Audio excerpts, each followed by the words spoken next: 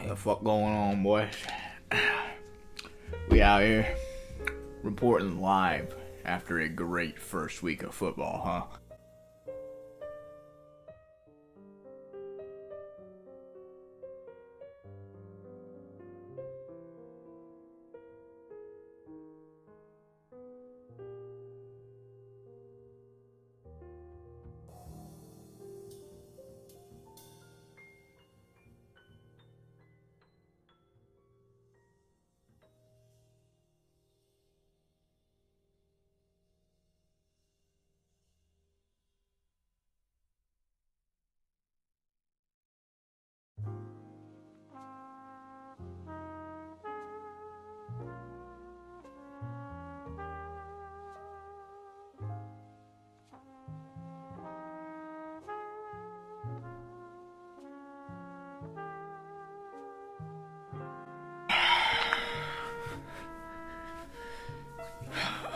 Week 1 games. Those were a hit. Going into Monday, only 2 games were already decided. Couch's win over JC, and S5E2's narrow 4-point victory over Ruben's Cowboy Emojis. Only needing 8 from Amara St. Brown. Unfortunately, and very surprisingly, he got about half of that and whopping 4 points out of the guy. So tough week 1 for Ruben. I was up by about 19 against Cody going into Monday. George Kittle would have needed to drop 20, but came away with just 8. Giving me the win. You know, I think it's going to be interesting to see how Cody does after not starting off 8-0 this year.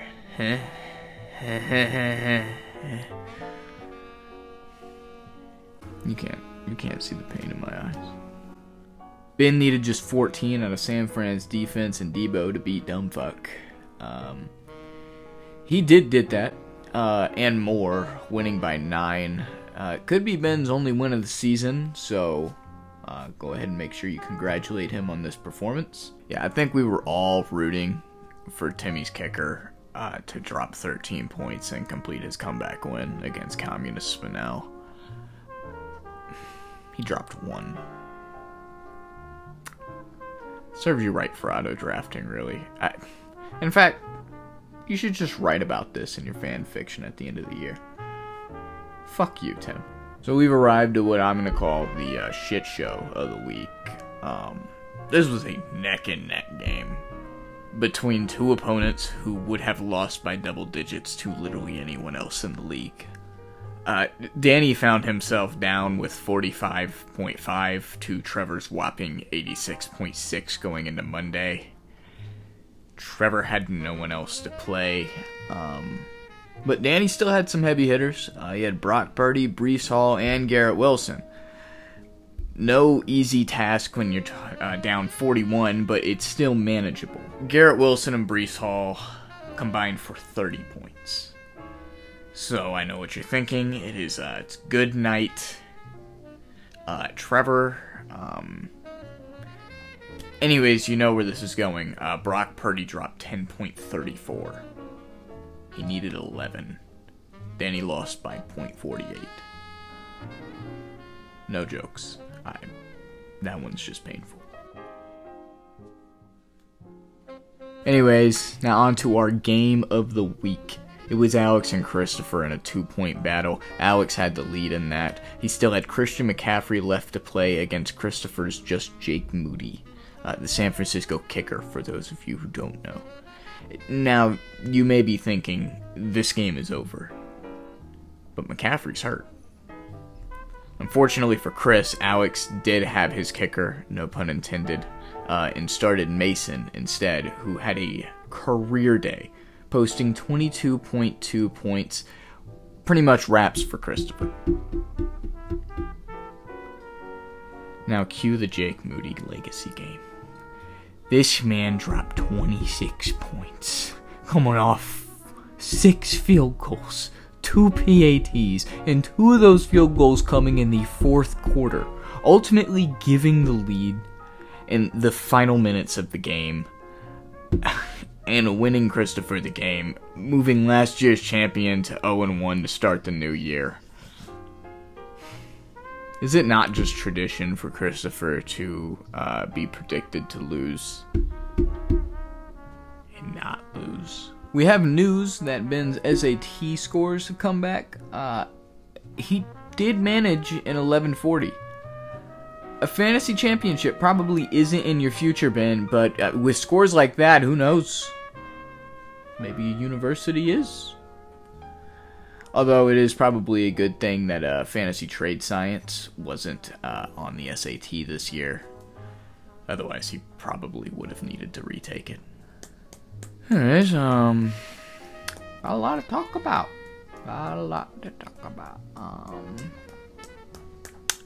You know what? Let me go ahead and find my rookie Josh McCown card real quick. Wake up, and review from now. This motherfucker must still think it's episode 1. We ain't doing that shit.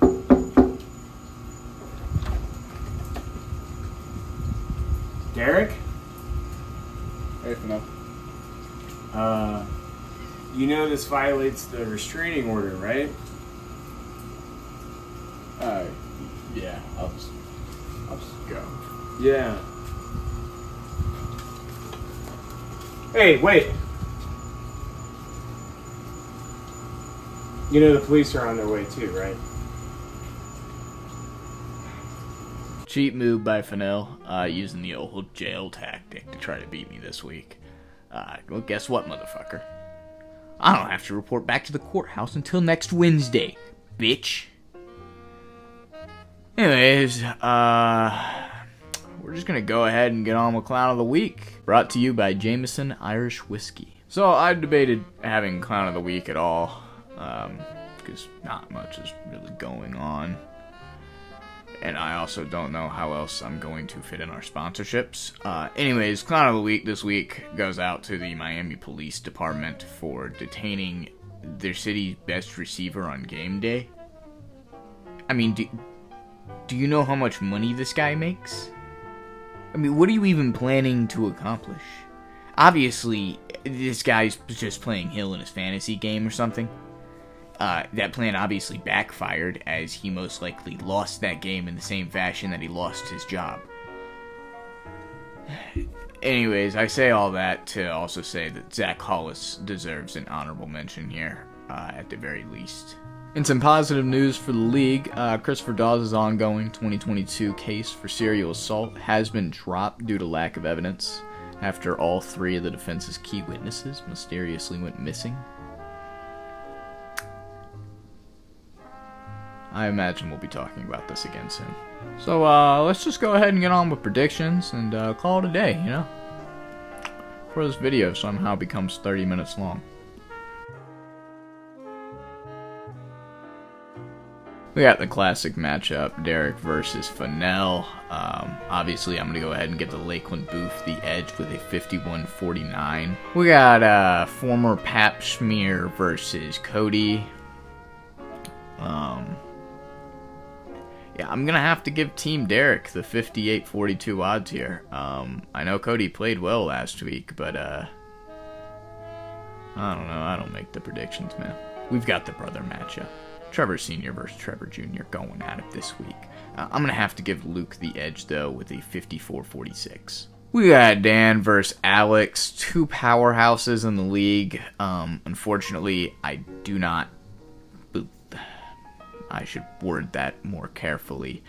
Danny's having a rough patch right now, and he'll bounce back, but not right now. I got Alex with the 60-40 odds. We got Zach versus Couch. I cannot believe I'm about to say what I'm about to say, but I'm going to go ahead and give Dumbfuck the edge in this game with 52-48 odds. It should be a good one. We got Ruben versus Timmy. I do not believe in Ruben's team right now. I'm sorry, Ruben. You got 38-62 odds. I'm giving Timmy the win. And finally, we have Christopher versus JC. I know I was talking shit about JC's team last week, but I do think he's going to beat Christopher still. I got JC with the 55-45 odds. Well, that was certainly another report. Anyways, tune in next week.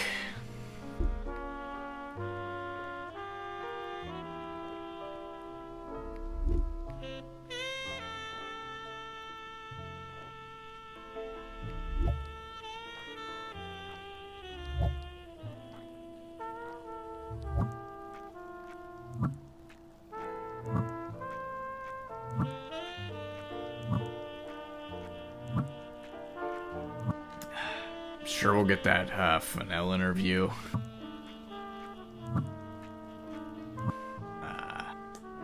Godspeed from the Godspeed from the Cock and Cock Orchard organization. Good luck to everyone,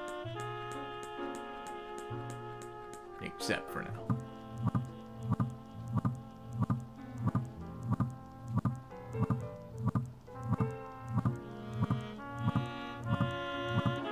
Chris, I told you I'm not gonna pick him anymore. Don't give me that baloney. That's what you giving me, baloney. Oh, I'm not gonna pick Chris. I don't want to. Baloney. All right, well, let's go to the next topic. Okay, then, let's go. The bum, he's trash, and you know it. Okay, so here's what I know. Stop.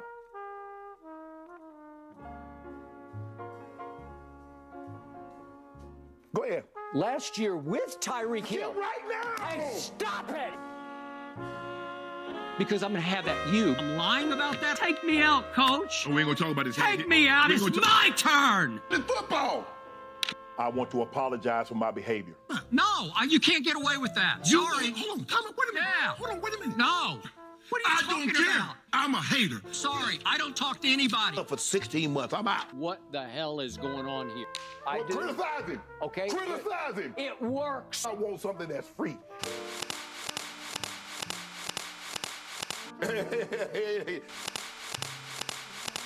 Baloney! You go to Costco, it's free to sample. Be the sample. That's the Hey, here's the man. Baloney!